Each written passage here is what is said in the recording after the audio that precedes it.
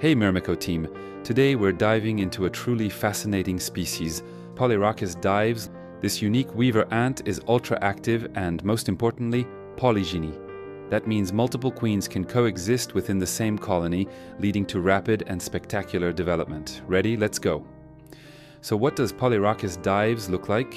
Workers measure between 5 and 7 millimeters, while queens are slightly larger, around 8 to 10 millimeters. Their color ranges from golden to silvery reflections, giving them an elegant appearance. But what really makes them stand out are the small spines on their thorax and abdomen.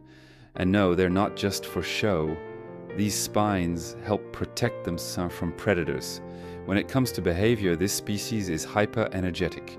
These ants are extremely active, fast-moving, and highly defensive. If their nest is threatened, they respond instantly. Their strong survival instincts make them absolutely fascinating to observe. In the wild, Polyrhachis dives mainly lives in Southeast Asia, thriving in tropical forests as well as urban areas. Their standout feature: they build carton nests using their larvae silk to glue plant materials together.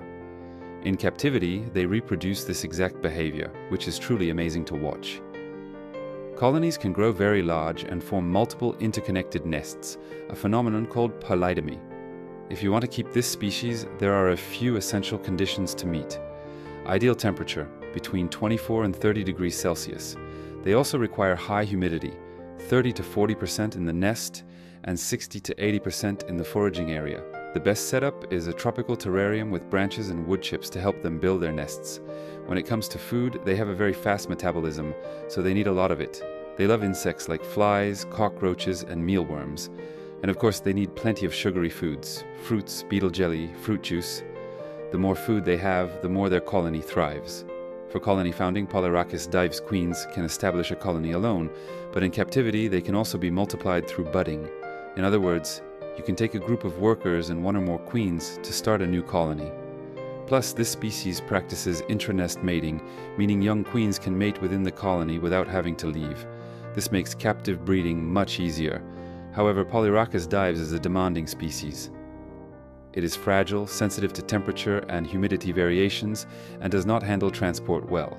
A poorly set up colony, or one subjected to too much stress, can decline quickly. You must provide them with a stable environment and enough materials to build their nests properly.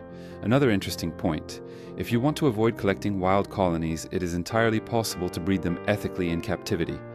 By isolating fertilized young queens with workers, you can create new colonies and contribute to a more sustainable way of keeping this species. In summary, Polyrhachis dives is an incredible ant, but it requires good knowledge of ant keeping. It's an active species with unique behaviors, but it's not recommended for beginners. So have you ever tried keeping Polyrhachis dives? How was your experience? Let me know in the comments. And of course, if you enjoyed this video, hit the like button and subscribe so you don't miss any new content on the fascinating world of ants.